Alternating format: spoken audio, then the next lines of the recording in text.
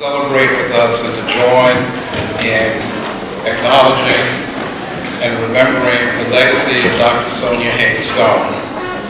Tonight, we're going to have a very, very special evening with a very, very special guest. I don't have to say much more than that, but to tell the truth, in many cases, the joy for us is being able to bring you all together and having the kind of conversations that this institution is known for and that the Stone Center is known for. I'm not going to do very much in the beginning. We had given you, I do want to mention that we had given you cards to write questions on, but our speaker has asked that she hear your own voice, so we're going to move back and allow you to ask questions directly. So that wasn't my idea. We are very, very happy to indulge our guests because she's done this on many, many occasions. Some of you have seen her before, and I know that you will enjoy her again tonight as she speaks about some of her newer works. I've been asked to mention up front, because I have a tendency to forget once we get into the program, that the Stone Center's Film Festival opened next week, and many of you have been good guests of our film festival for many years. So on Thursday, the 28th, at 7 p.m., our film festival will kick off here with Joan and one other film. I also want to mention that this year we have two other community partners where we will be screening films. One, of course, is the Hayti Heritage Center in Durham. So for those of you who may not be able to make it all the way over to Chapel Hill, we'll be screening there. And we have two guests in the audience, Angela Carter and Leon Carter, who are here from Ngozi Design, and we'll be doing really nice film screenings and discussions at their shop right there on West Main Street. Exactly. I want to ask you to follow the order of the program, and I'm going to, of course, try to move us along and keep us on track. I know that many of you rush to get over here, and we want to make sure that you have a full opportunity to engage with our hosts, with our guests.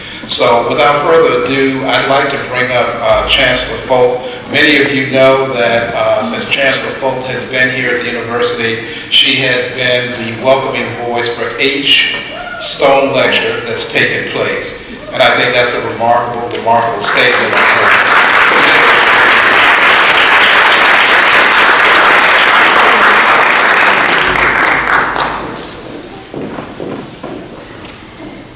It's so interesting that he said that, because I was noticing that this is the 25th annual Sonia Haynes Stone Memorial Lecture, and my very first was the 20th. And I am thinking, boy, is that how many years have gone by? But it is true that every single one of these lectures has been a memorable occasion. It has been, for me, a place that has sort of bound me to this place, is to come to these beautiful lectures and hear people speak about what this special place means and all the different aspects that we've discussed in these lectures. So I am just honored and privileged to be able to be here to welcome yet another Stone lecture on the occasion of the 25th birthday.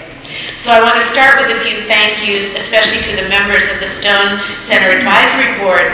And are any of you here tonight? And if you are, could you raise your hands and we can thank you. I think I'm seeing quite a few people. They're not raising them very high, but there are a lot of people here shyly sitting in the audience.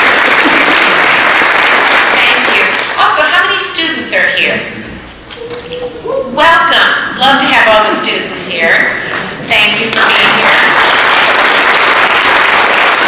Lovely faculty and staff from wonderful. Thank you. And how many members of the community are here tonight?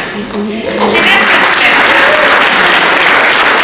one of the things that's most special about this university, but I also think this particular lecture, is that every time I ask that question, I see a pretty even distribution across members from the students, faculty, staff, and community, and it really is exactly what this center dreamt from the start it would become.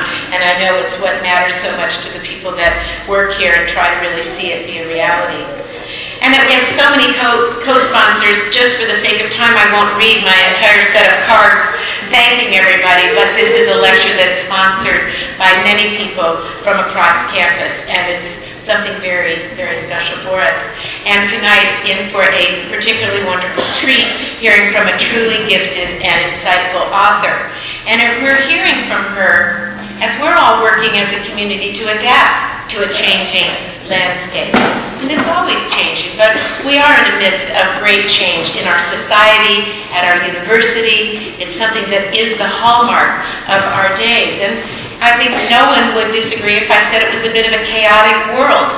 I do think that's part of the normal state of things, but chaos can have good effects on change, but it can also be quite damaging. And so we're trying to have a university that can hold sacred the open space of democracy while still sticking to its ideals and principles at a time when information is more accessible than ever before.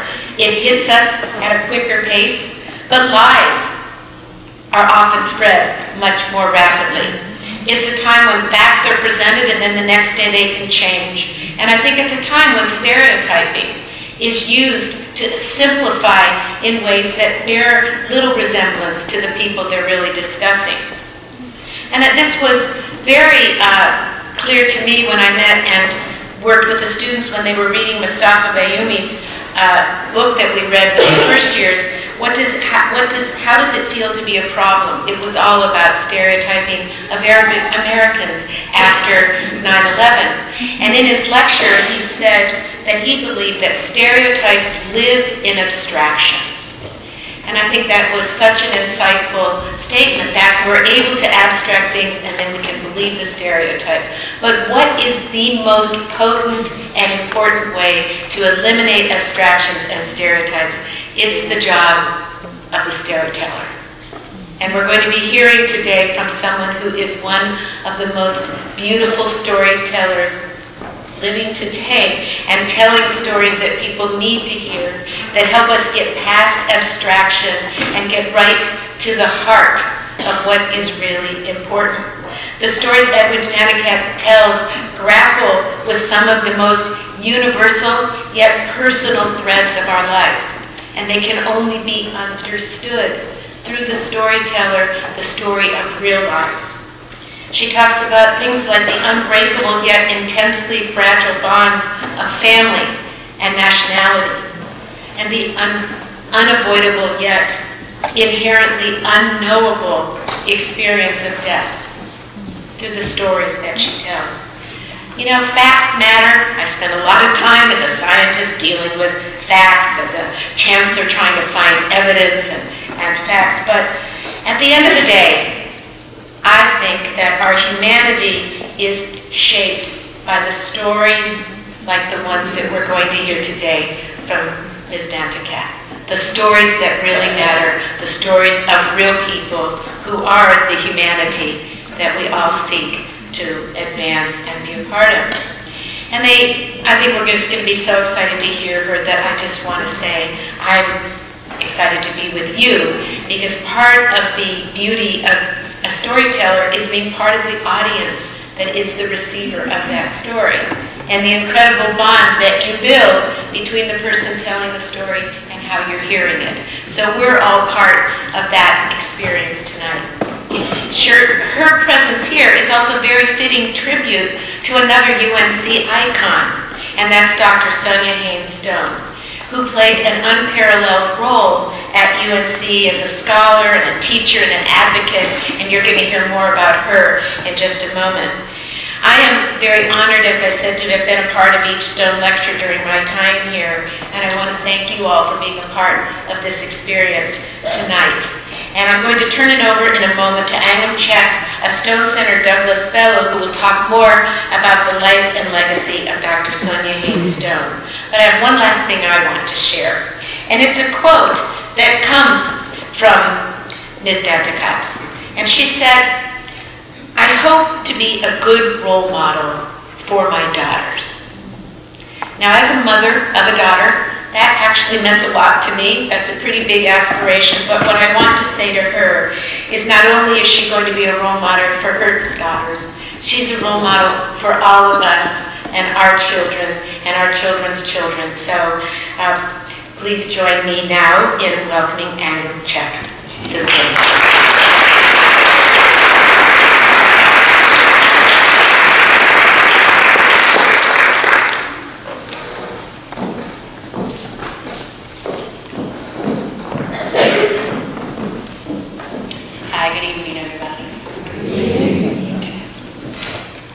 Dr. Sonia Haynes Stone, triumphant life graced this earth from 1938 to 1991.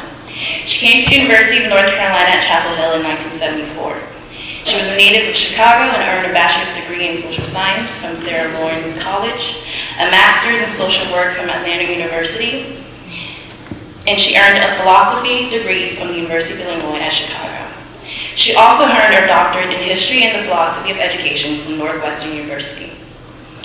In 1981, she received a Woman of the Year award from the NAACP, and in 1990, she received a faculty award from the class of 1990. She was also the first recipient of the Outstanding Black Faculty Award from the University General Alumni Association in 1990. After her ultimate death in 1991, the Stone Center Planning Committee and hundreds of students, faculty, staff, and community members like us out here in the audience gathered to get the University Board of Trustees approval to name the center after her. While at UNC Chapel Hill, she served as Director of Curriculum in African American Studies, a post she held until 1979. She founded the Black Press Institute at North Carolina Central University in 1977 and served as Director until 1979. Throughout her tenure at the university, Dr. Stone served as a mentor, a teacher. She served as a social activist and a friend for students and faculty alike. She emphasized students to her and her colleagues the importance of excellence in scholarship and the idea that public service and advocacy for social justice are not impositions on academic life, but are instead imperatives we accept when we enter these halls. As the 2017-2018 Sean Douglas Fellow here at the Stone Center, I am honored to be one of the many students, staff, faculty, and community members that have accepted the challenge Dr. Stone presented to us, with the hope that we may, in some small way, honor her enduring legacy. Thank you.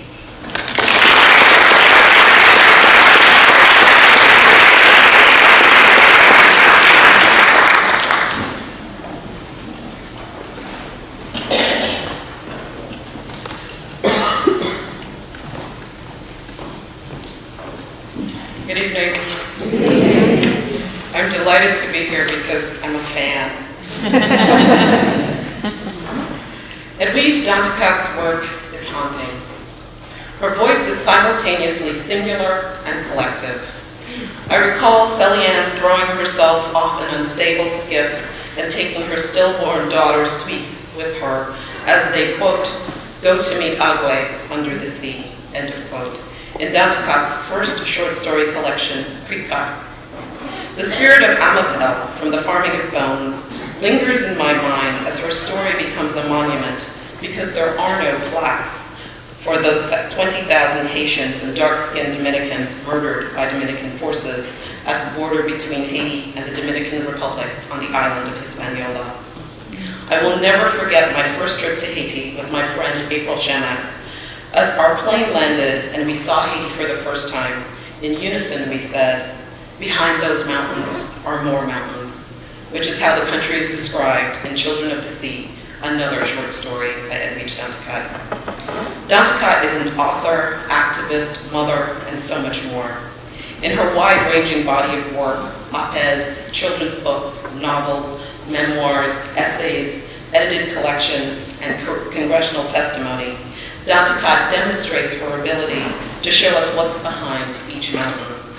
In every genre, she crafts complex narratives that undermine romanticism while cultivating empathy. Danticat makes me laugh, cry, and feel the power of her words. Her storied career includes 6 books for children and young adults, 3 edited volumes, and numerous recognitions and awards, including a MacArthur Genius Grant. Her first novel, Breath, Eyes, Memory, was an Oprah Book Club selection. The Farming of Bones was recognized with an American Book Award. In 2007, Danticat testified before Congress on immigration detainees and medical care. Danticat's 81-year-old uncle, Joseph Nosias Danticat, who was seeking temporary asylum from armed gangs terrorizing his community, was, despite visiting the U.S. regularly for more than 30 years, taken to the Crone Detention Center in Miami. There, he was denied his medications and thought to be faking illness. He was later taken to a prison hospital, where he received no treatment for more than 24 hours and died a short time later. In her testimony, Danticat speaks of the criminalization of asylum seekers and the undermining of internationally recognized human rights laws and practices. Her memoir, Brother, I Am Dying, based on her uncle's story, won the National Book Critics Circle Award and the Dayton Literary Peace Prize. Her most recent work, The Art of Death, Writing the Final Story, was published this summer. Through her work, we learned that the Paradise of the Caribbean, or the Pearl of the Antilles, as Haiti was known when it was a colony, plundered by France, England, and later the United States, is a nation that remains a beacon of Black freedom across the world. Today, Haiti is often a pitied country. However, Danticat's work repeatedly and relentlessly takes us to the heart of Haiti and its people. She guides us through their various contradictions, complexities, and the beauty of their lives. She allows us to see their joy and their humanity. Beyond her fiction, her human rights work has been a much-needed intervention in discourses of humanitarianism outside of Haiti and citizenship and belonging on the island of Hispaniola. In my Spinning in the Wind class, we read her collection of essays, Create Dangerously. In the opening essay of that collection, Danticat tells us that she, quote, creates dangerously for people who read dangerously. Writing, knowing that in part, no matter how trivial your words may seem, someday, somewhere, someone may risk his or her life to read them. End of quote. The final project for this course asks students to engage in a dialogue on a topic that they are passionate about, and when and where possible, with an audience who don't already agree with them. In this process, students always return to Danticat to justify their rationales for their projects. They universally talk about creating dangerously, or trying to, for those who can read dangerously. When a demagogue, such as Francois Papadakdoualier, whose power was built on terrorizing a nation, people read dangerously and needed artists who created dangerously. Danticat helps us hear stories like that of Alert Belance, whose tongue was cut out, body beaten, and left for dead by the Tonton Luput. The Dew Breaker, a collection of linked short stories, deals with the consequences of a daughter, Ka, finding out that her father was a torturer for the Duvalier regime. Interwoven in this family's crisis are stories of the many lives destroyed and diminished because of what this torturer did. Danticat does not allow the moving family drama to stand alone. Characters impacted by state violence remind readers of the consequences. While unable to feel sorry for Ka's father, the book is not about his redemption, but about how we as readers are both implicated in state violence and the ways we seek justice while we have the privilege to quote-unquote go about our normal lives. In 2011, feminist journalist Mac McClellan used the story of a Haitian woman's gang rape to speak of her own trauma and relationship to violence. While many white feminists in the US applauded McClellan, Haitian women illustrated how McClellan's actions, which included live tweeting when the woman she called Kay encountered her attackers, violated and endangered this Haitian survivor. Several activists, Danticat among them, used their platform to share Kay's words. In Essence magazine, Danticat quotes Kay saying, quote, I want the victims in Haiti to know that they can be strong and stand up for their rights and have a voice. Our choices about when and how our story is told must be respected. End of quote. This story not only illustrates the intersections of race, gender, class, and imperialism, but it also demonstrates Danticat's deep respect for people and their stories. Her attention to location and history helps us navigate our own good intentions.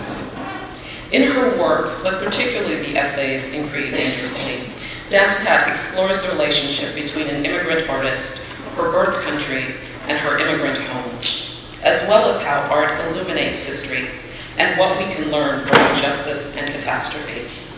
As Jamaican writer Louise Bennett said in her prologue of The Woman Writer in Caribbean Society, quote, "In the Caribbean, where the word continues to be flesh, the future of women, men in the society we are all shaping can benefit from the words of a number of us have spoken, written, and are uttering, and still writing," end of quote.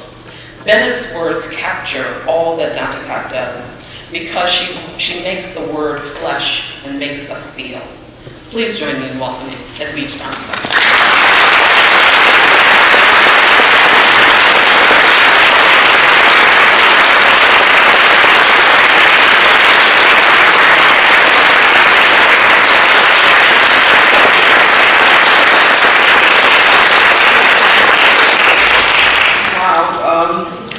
Good evening. Thank you so much, Professor Shields, for that extraordinary introduction. I almost feel like I don't have to speak anymore. I want to start by saying to you, One. Are there any Haitians or Haiti files in the house? One. Respect.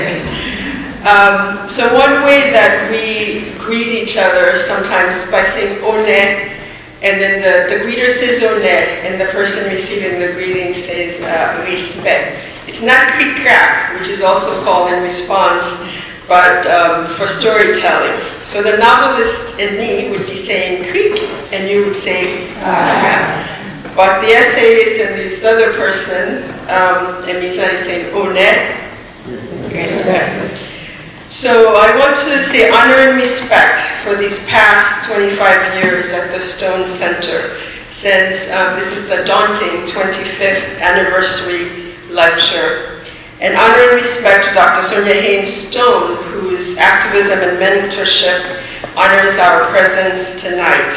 Incidentally, she is my soror via Alpha Kappa Alpha sorority. Excuse me.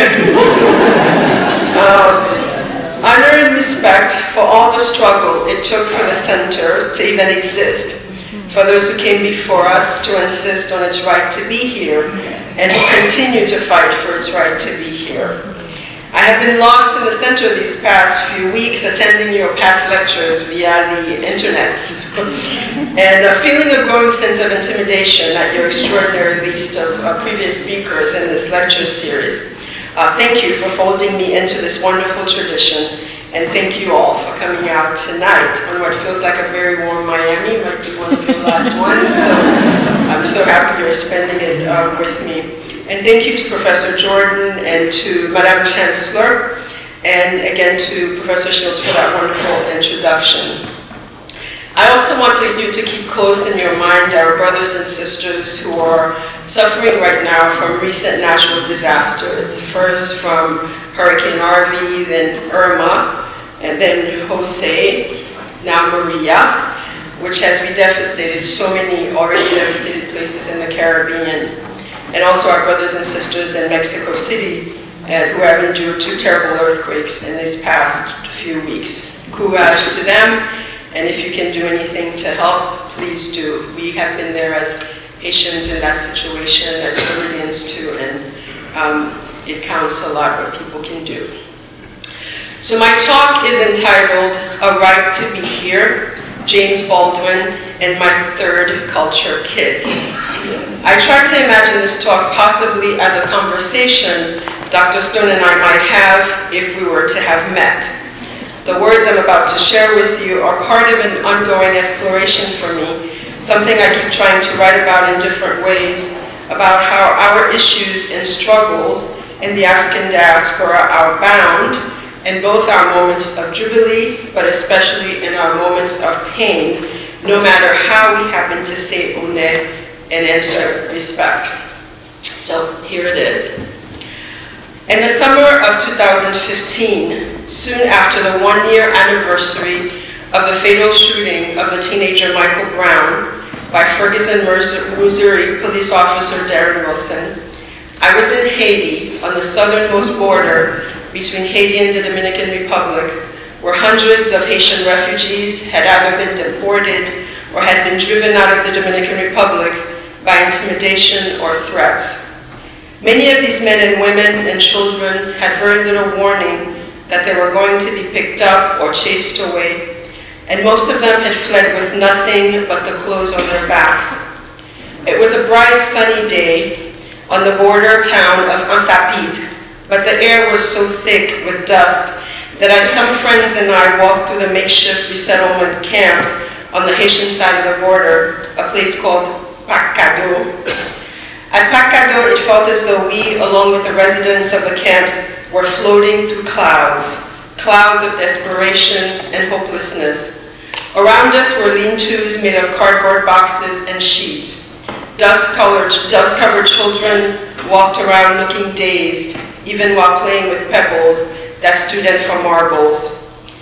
Elderly people stood on the edge of food and clothes distribution lines, some too weak to wade into the crowd. Later, the elderly, along with pregnant women and the disabled, will be given special consideration by the priests and nuns who were giving out the only food available to the camp dwellers. But the food would always run out before they could get to everyone who needed it. A few days after leaving Haiti and returning to the United States, I read a Michael Brown anniversary opinion piece, an op-ed in the Washington Post. It was written by Raha Horjani, an immigration attorney and law professor. In her essay, Horjani argues that African Americans living in the United States could qualify as refugees. Citing many then recent cases of police brutality and killings of unarmed black men, women, and children, including Michael Brown, Sandra Bland, Eric Garner, Walter Scott, and Tamir Rice, Johani wrote, quote, "Suppose a client walked into my office and told me that police officers in his country had choked a man to death over a petty crime. Suppose he said police fatally shot another man in the back as he ran away, that they arrested a woman during a traffic stop and placed her in jail where she died 3 days later, that a 12-year-old boy in his country was shot and killed by the police as he played in a park. Suppose he told me that all of those victims were from the same community, a community whose members fear being harmed or killed by police, and that this is true in cities and towns across this nation. At that point, as an immigration lawyer," she wrote, "I'd tell him he had a strong claim for asylum protection under US law."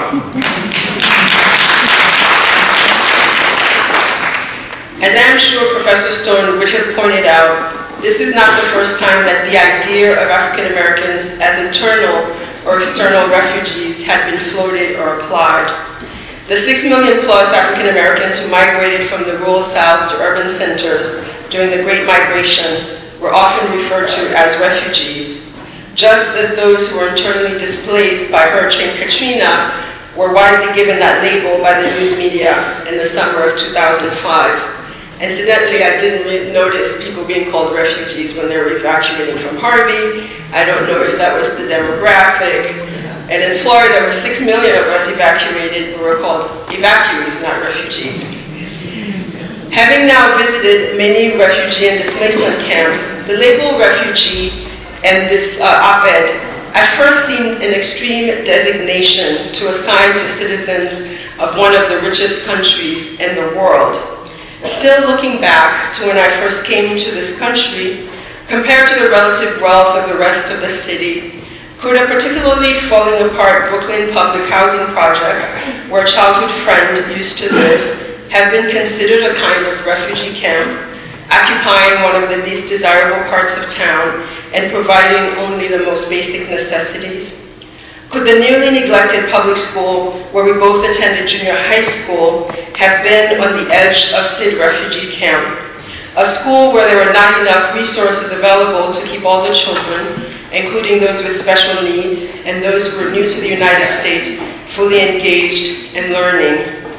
Aside from a few overly devoted teachers, we, black and brown, American and immigrant children alike, were treated by those who were in charge of schooling us as though we were members of an intrinsic group. The message we're always getting was that we might be better off someplace else, in another zip code, in a better school district, which is a constant, this type of longing, in the lives of migrants and refugees, including the most recent ones we have been seeing on our television screens, those who have been drowning in the Mediterranean Sea, fleeing environmental disasters, refugees of climates and wars in northern and sub-Saharan Africa and in the Middle East. I have seen state abuses up close, both in Haiti, where I was born, during a ruthless dictatorship, and in New York, where I migrated to a working class and predominantly African American and Caribbean neighborhood in Brooklyn at the age of 12. In the Haiti of the 1970s and early 80s, the violence was overly political. Government detractors were dragged out of their homes, imprisoned, tortured, or killed. In New York, the violence seemed a bit subtler. When I started riding the New York City transit buses to the high school I ended up attending 3 miles from my home, I noticed that a muffled radio message from an annoyed bus driver about someone talking too loud or not having the right fare was all it took for the police to rush in, drag a young man off a bus, and beat him into submission on the sidewalk. There were no cell phone cameras back then to record such abuse, and most of us were too terrified to demand a badge number, which is what you did back then. Besides, many of us had fled our countries as exiles and migrants just to escape this kind of military or police aggression, so we knew how deadly a confrontation with an armed and uniformed authoritarian figure could be. Still, every now and then, a traveler would summon up his or her courage, and dodging the swaying baton or screaming from a distance would yell some variation of, "Stop it, this is a child, a baby." Of course, not all of the police's victims were children. Abner Louima, who is a family friend, was 30 years old when he was mistaken for someone who had punched a police officer outside a Brooklyn nightclub on August 9, 1997, 16 years, nearly to the day that Michael Brown was killed. A few weeks ago, on the 20th anniversary of Louima's attack, all these issues came back again, reminding us that how little things had changed. Abner was beaten with fists as well as with police radios, flashlights, and nightsticks, then was sexually assaulted with a wooden handle of a toilet plunger or a broom inside a New York City precinct bathroom. After Abner, there was Amadou Diallo, a Ghanaian immigrant who was hit by 19 of the 41 bullets aimed at him as he retrieved his wallet from his pocket. These are only a few of the cases from that era. I have no doubt that there were many others, including ones involving women of color who were killed by police, but few got attention even then, except for 66-year-old Eleanor Bumpers, who 13 years after Abner's assault was killed by police with a 12-gauge police shotgun inside her own apartment in the Bronx. We marched for them in the Louima Diallo Bumpers decade. We carried signs and chanted, "No justice, no peace," and "Whose streets, our streets," even while fearing that this would never be true. The streets, we worried, were never ours to begin with, just as they hadn't been in the homelands we were fleeing to obtain safety here. When it was announced that Darren Wilson, the Ferguson, Missouri police officer, would not be indicted for the killing of Michael Brown, just as Officer Stockley was acquitted for killing Anthony Lamar Smith recently, back then I kept thinking of Abner Louima, whose assault took place when Michael Brown was just 18 months old. Abner and I have known each other for years. Both our families have attended the same church founded by his uncle. So I called him to hear his thoughts on Michael Brown's killer going free. How does he feel each time he hears that yet another black person was killed or nearly killed by police? I asked him. It reminds me that our lives mean nothing, he replied. We are here in America because our lives meant nothing to the powers that be where we come from. Some of our parents fled prisons, torture chambers, hid, then ran for their lives. They were exiles, refugees. Some of us are too. As Professor Shields said, in 2004, my 81-year-old uncle, a survivor of throat cancer who spoke with a voice box, was fleeing a United Nations ambush of his house in Haiti, which led to the death of some young men who tried to kill him, whose friends tried to kill him. He came to Miami where I lived, and even though he had been coming to the United States for 30 years as a visitor, expressed that he would now have no home to return to in Haiti and requested temporary asylum at the airport in Miami. He was immediately arrested and detained. His medications were taken away, and he died in the prison ward of a local hospital, chained to his bed 5 days later. So we are here, many of us, because our lives meant little or nothing where we came from. Then we come to realize that our lives can also mean very little here. Some of us try to distance ourselves from this reality, thinking that if we are the good immigrants, the good refugees, the good blacks, that this is not our problem. That is until we realize the precarious nature of citizenship, which has been made even more precarious with the current leadership of this country. With the President and the Attorney General we have, one who thinks that the police are too nice and that all immigrants are bad hombres and want to denounce white supremacists, and the other, the Attorney General, who praises a eugenics-focused 1924 immigration law that even put restriction on Jewish and Italian immigrants back then as being, quote, good for America. Imagine what he must think of the brown ones now. So the precarious nature of our citizenship, or our less than attainable citizenship, if we are the 27,000 DACA kids in North Carolina, or the 800,000 around the country who were born here as children, we realize that we too are prey. That if those who have been in this country for generations, walking, loving in the same skin we're in, that if they in some circumstances can have their voting rights questioned and have to keep reaffirming their rights to exist, and that their lives matter, if they could possibly qualify for refugee status according to some, then we're all in the same fight, aren't we? Parents are often too nervous to broach difficult subjects with their children. Love, sex, death, race.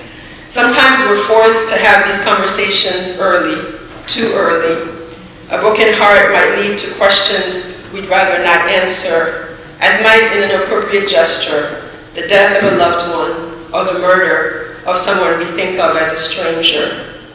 Each time a young black man or woman is killed, either by a police officer or vigilante civilian, each time a white supremacist march en masse, I ask myself if the time has come to have the talk with my young daughters about our friend Abner Louima and the long list of non-survivors that have come after him.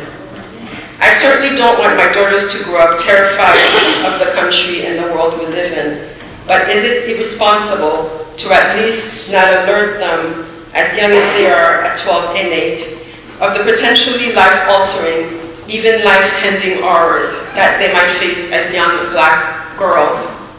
Even though they were born in the United States and are heir to, along with the first black republic in the Western Hemisphere, the joyous daybreak evoked by Martin Luther King Jr. in his I Have a Dream speech, a kind of double jubilee, they still need the talk.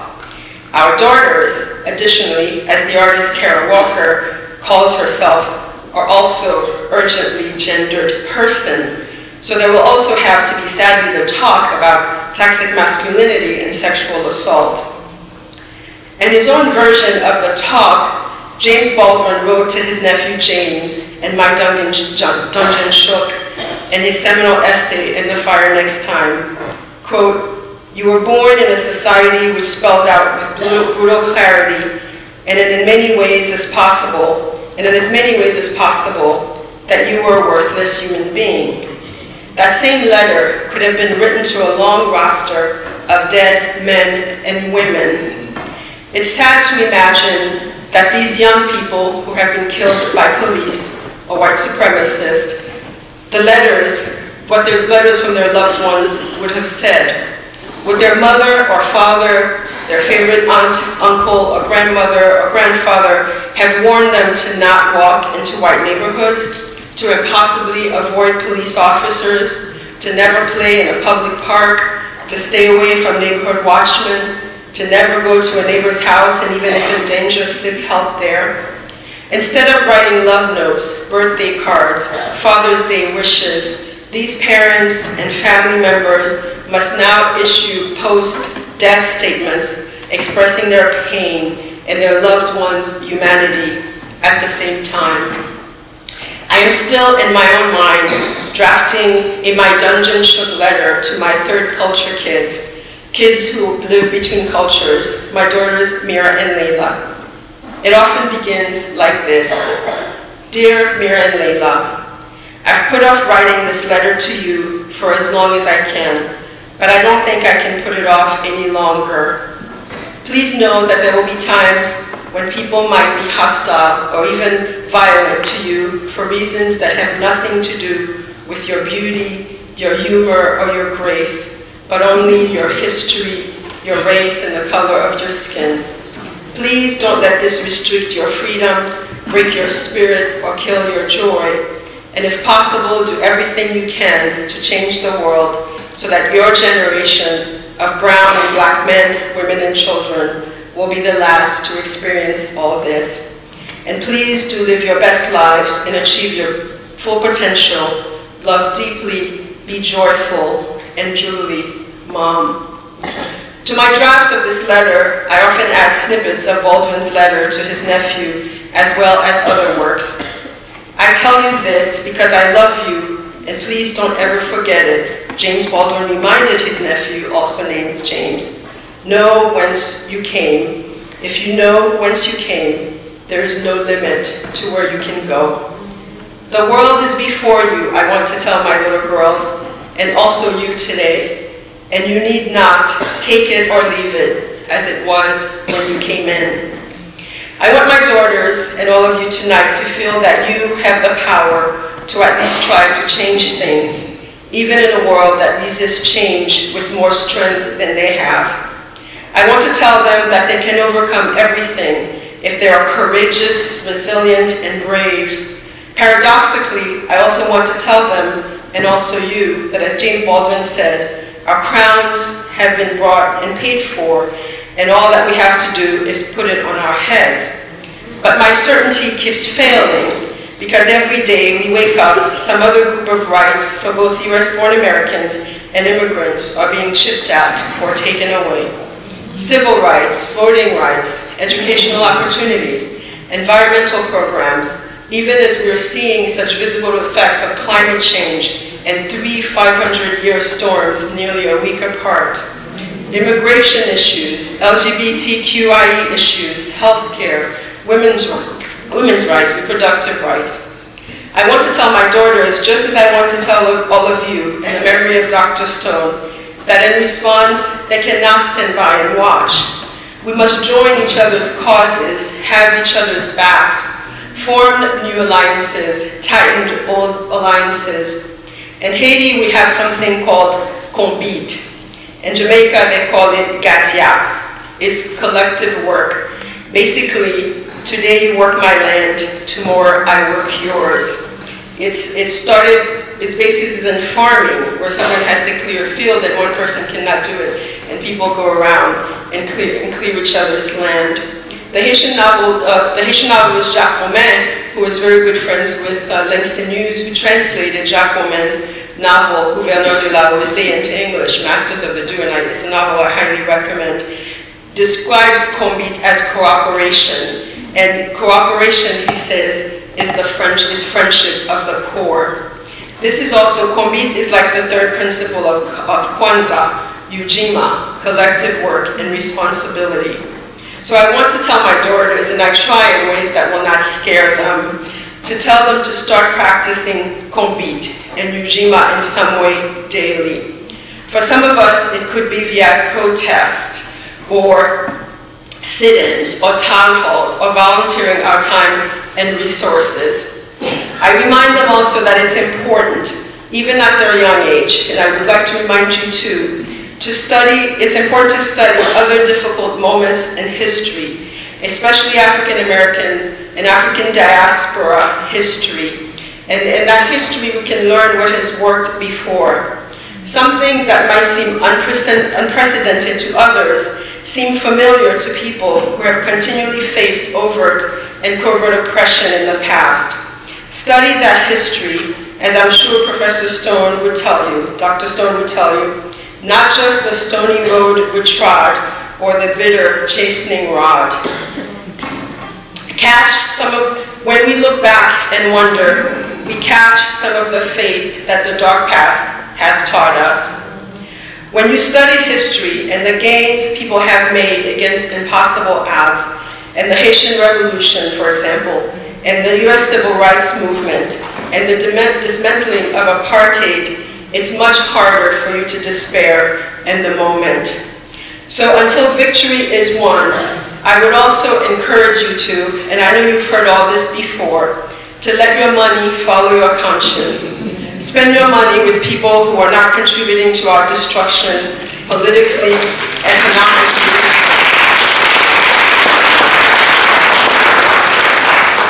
and even with our destruction of our health. Vote and register others to vote. Call up your representatives, tie up those phone lines, run for office if you're really, really brave. And if you feel frozen and overwhelmed, just take one small step in that convite, even if in the beginning it feels symbolic. So in the summer of 2015, with Michael Brown and the displacement of Dominican Haitians in mind, I took my daughters, Mira and Leila, to the border between Haiti and the Dominican Republic. There they saw and helped comfort men, women, and children who look like them, but are stateless, other types of third culture babies with not even a bed sheet between them and the dirt floor, young people who may not be killed by bullets, but at that moment by the much slower assault of disease like cholera and other life-threatening illnesses. These are all our causes. I try to both tell and show them, brown and black bodies living with what Frantz Fanon called certain uncertainty. Those bodies could have been ours too, I tell them. In fact, they are ours. They are us. We are them. You think your pain and your heartbreak are unprecedented in the history of the world, James Baldwin wrote.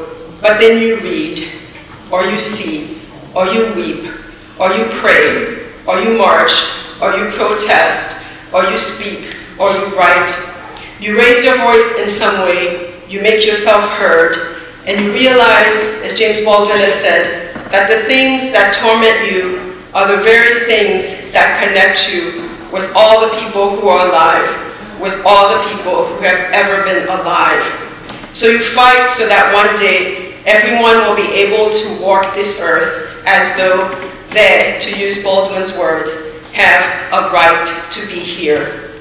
You can only rest, I want to say to both my daughters and to you, and I think Professor Stone might agree. You can only rest, and you can only finally claim that crown of yours and put it on your heads when that day of Jubilee finally does come, when the bowed heads of the hungry are finally raised, and when the curved backs of those who have been senselessly made mourners are straightened, when we stop asking, when will this end? When there are more bridges than walls between us, when we can, all of us, walk anywhere on this earth we want, as though we have a total and absolute right to be here. Thank you.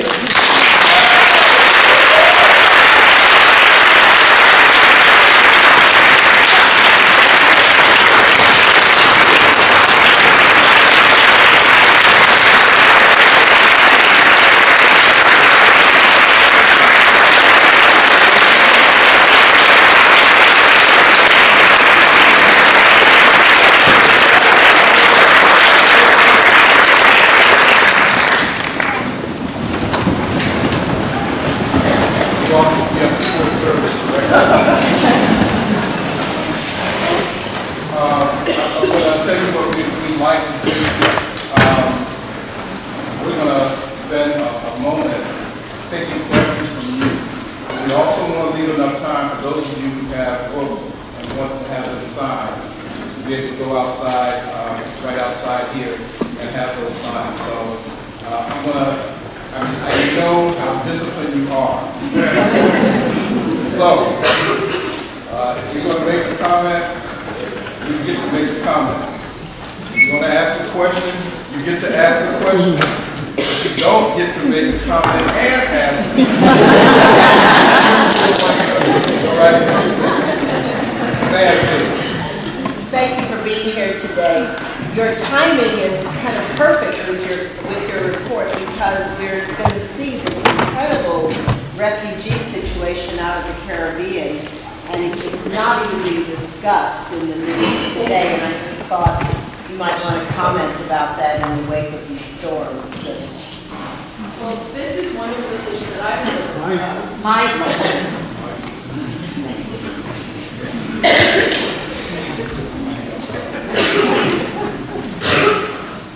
Thank you. As I was watching, these storms make 2 stops in some places. For example, when they talk about Barbuda, that small island, and completely evacuating, and now they were talking about Puerto Rico and places, and even where I live in Miami, we often realize if these storms hit Miami the way they sit, it would probably be uninhabitable for some time too. So one thing when people talk about the refugee crises as they are in the world, they don't talk about the climate refugees. People who are being driven by weather to migrate. And I think we're going to see it, even if it's, what you'll probably have given this administration is they'll probably tighten, they're probably thinking ahead of us, where these people are going to want to come here. They'll probably tighten the entries even more. But for people who will be internally displaced within the territories, I think that will be an interesting view of migration. And you're right that I don't think the way climate is affecting migration is discussed enough. We have something like they said, we have the most amount of people in motion around the world at this time, something like 65 million people, and half of them are minors. So it's something that the more we have the earthquakes, the storms, it's something that we'll be seeing more and more of. And then I think I think it's going to affect policies, even the immigration policies, certainly, but also the kind of neighbors that we will have.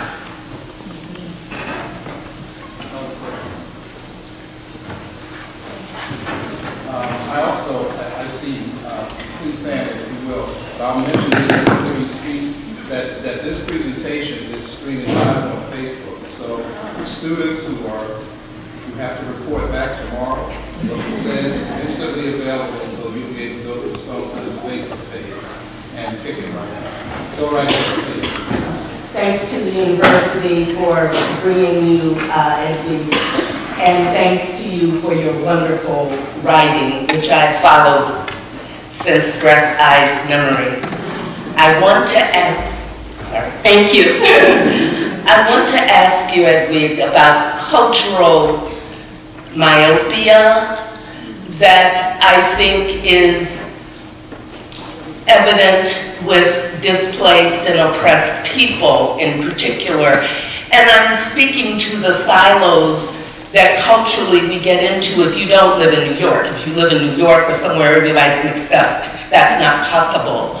But, for example, African Americans, why isn't the NAACP screaming about DACA or trying to help farm workers? Because guess what? We blacks used to be the farm workers. Why are we, and the diaspora, African immigrants from all countries tend to be very clannish and can be very snotty and believe that all African Americans are stupid. I heard you yesterday on NPR mentioning that's the immigrants' adoption of the majority culture's view of the internally oppressed. But you bridge all these barriers and bring us to life as one human family. how can our institutions, how can our cultural endeavors make us realize that we're all the same? Well, I think the reality at the moment, and that's why I brought up this issue of the convite, I think it's so much more important for us to have these alliances. In Florida, for example, you're starting to see more younger people, some of them who are in Black Lives Matter groups, or who are together with Dreamers, who are the DACA kids. And there's overlap, of course, and so that's been encouraging for me to see, where people realize that we're doing this together, or we sing separately. And so I've seen that rapprochement with some groups, especially younger people's groups. But I think, for example, DACA, they're Black immigrants who also benefit from DACA, but we don't see them in the forefront. It's not talked about. And even when I was writing about DACA, people would say, "Oh, it's really the Latinos," and even if it were, right? But there's something like it's 100,000, of young immigrants from different countries in Africa, from the islands, who also benefit from DACA, and even more who could by the time they turn 16. So I think we have to continue. I think some of the young people are doing it. I see alliances forming on college campuses sometimes that are really powerful. For example, where I went to college, there were sort of these Quisqueya clubs, where with Haitian and Dominican groups, and people come together in migration. But I think we can do more of that, because together, certainly, that's the notion of the convite. Like tomorrow you work my land, tomorrow, and today you work my land, tomorrow I work yours, and I think we're stronger together. And that's a message that we have to keep saying, especially to young people. We all have to, these things, especially the way these liberties are being chipped away at, we can all be affected by their losses. Thank you.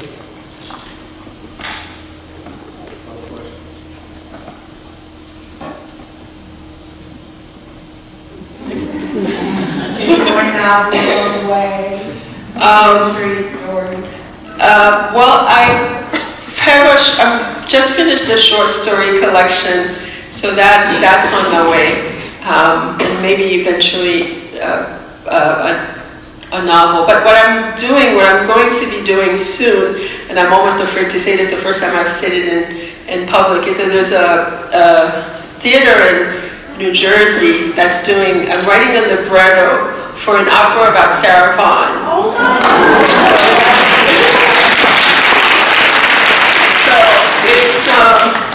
It's scary, because it's actually to write a libretto for someone who sing, and also for Sarah, a character playing Sarah Vaughan. It's pretty daunting, but it's another way also that I feel like to continue to do this work too, in a way that you feel like you continue engaged. I feel like I have to infuse myself in different spaces, and to have that privilege to do that. I feel like I look forward to spending the next year in that space with Sarah Vaughan, and I'm already listening to that music night and day.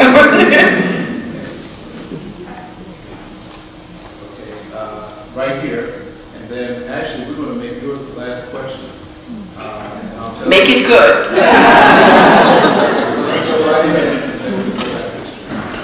Hi, I'm June, I'm a freshman, I'm actually from Duke, so... I don't think they'll know who you are. And I kind of have two questions. You spoke a lot about being a mom and kind of wanting to shape your daughters, and I was perhaps interested in you speaking about perhaps how your mom has shaped you, and if there are any kind of values that have made you be the woman you are today. And then my second question is, you said what shaped me? How your mom shaped you. My mother? Yeah. Oh. And then the second question is, I'm doing a class about conjure in the African Americas, And one of the books we're looking at is Alejo Carpentier, The Kingdom of This World, and obviously you wrote an introduction to that. And I was perhaps interested in your ideas around kind of voodoo and what you think about it. Could you kind of talk about magical realism in your introduction and like the power it gives to like instant black people? So yeah.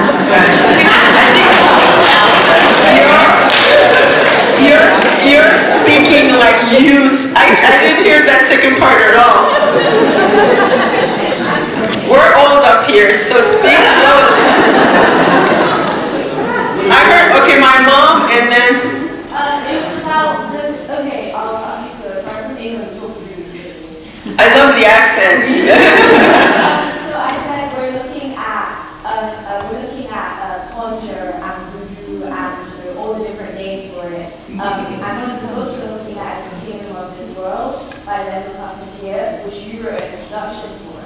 And I was wondering what your opinions are now, because I was in the 2007 introduction to kind of a decade on what your opinions are about magical realism, on voodoo, and the power it can give black communities, and whether or not that is something you think black people should kind of resurrect or not. Yeah. Well, okay, I'll do the resurrect. So I don't think we don't need to resurrect African religions because they never went anywhere, right? So, in spite of, like in the case of Haiti, persecution by the Catholic Church and other, it didn't go anywhere. In the Carpentier book, I think there's a little bit of it weaved through our history, and often I wouldn't equate necessarily magical realism with voodoo because it's just they're two separate things. But yeah, I think the practice of African religions, including voodoo and Santeria and Candomblé and other religions, and other African-based religions, it's a connection certainly to our origins, and often it's used in literature, and more sort of popular-based literature, it's reduced to like zombies, right? Like the oversimplification. So you have all those movies like I Walked with a Zombie and all these movies that were based on these U.S. Marines who, during the U.S. occupation of Haiti from 1915 to 34, they all wrote their memoirs like Cannibal Cousins, or just like King of Blood, just like they distorted in a way voodoo in a way that just was never corrected. But people who are interested in pursuing authentic African religions, you have to seek a little bit beyond what the media portrayals of it are. And I'm always blown away by sort of people's constant rehashing of zombie tropes, and then their attempts to link it to voodoo. It's better if they link it to magical realism and sort of in more literary ways. But with my mother, so my new book, which is called The Art of Death, Writing the Final Story, and I know when people hear the title, they always go, "Oh, you okay?" So it is not my final story. It's about, so when my mom passed away in 2000, about the anniversary actually, it's coming up, she passed away in 2014, I then started, when you have a loved one who's sick and who's terminal, who's dying, people start giving you a lot of books. So I got a lot of, I got C.S. Lewis, I got several copies from friends of C.S. Lewis at Grief Observed. I got a lot of books on death and dying. And then after my mom passed away, I was just trying, I couldn't start writing, and I just started reading. And so the book is it's a weaving in of how writers write about death, and also with my mom. And my mom was a very strong presence in my life, but via absence, because for the first 12 years of my life, like a lot of Caribbean people, and I feel like with these storms and this disturbance, that's something that's also going to be fractured, and that it's not unusual for parents, for Caribbean parents, to migrate and then you stay with a relative back home. So I stayed, so for the first, I was with my mom for the first 4 years of my life, and then we got reunited in New York at age 12. So there was this big gap, and I used to, when I was little, I would count my age in 2 ways. I would count my age in my regular age, and then I would subtract 8 years that I was away from my mother, and I would call those my mama age. So my mother, of course, dying was a very complicated thing for me, which I tried to decipher in that book. And also to see in somebody, you know, our parents as immigrant children, you have so much power, and some of you might know what I'm talking about. So you can be like this 5-year-old child who goes to the doctor with your mother, you're the interpreter, and they're telling you things that they would never say in front of a child. But you not only have to hear it, you then have to find a way to say it to your parent. You go to, and I used to have to go with my mother to the factory when they didn't pay her to ask her boss for her check. And so things like that, I think, also shaped in terms of my it's just seeing the immigration experience from that thing, which is why I have so much empathy for the DACA kids and these other kids who are this really, it's a hard to define position of parenting your parents through language at such an early stage in your life. This will be our last question. I'll be brief. Hello. I want to thank you so much for your talk. It's deeply moving and inspiring. Sure. And I love this idea of the come be, and I've been deeply inspired by cooperative movements in Jackson, Mississippi, for example. I'm just interested in hearing your thoughts on how to sort of extend this cooperative framework across these vast national distances. I mean, we get caught up in these local struggles. It seems like we need a mass movement to resist what's coming at us on a daily basis. But how do we reach across these distances in this sort of framework of the compete? I'd like to hear your thoughts about that. I mean, I think people have been using these methods. Imagine we have tools at our disposal now that generation past didn't have. You know, you have the internet.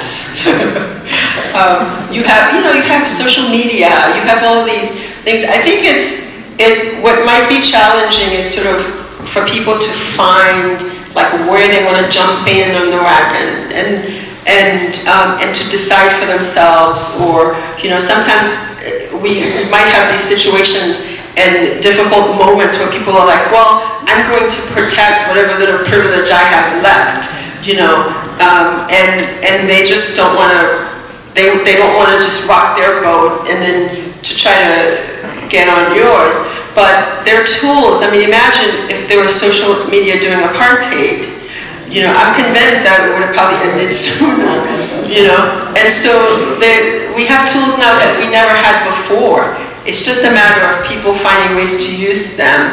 And then, if they end up being successful, what follows, and just what comes next, and how do we not fall back into sort of the complacency that reach allows us, because you might feel like, okay, I tweeted about it, I'm done, and I think that also leads to a kind of like, okay, people have heard me on the issue, they know I'm not being silent, and so what is the next thing? And sometimes that means showing up some places, and even if people don't want to be, like you don't want to march, like go to a school, talk to some kids, like try to think of ways that, like little things that you can do, because it just seems like we're in such an age that just everything can matter.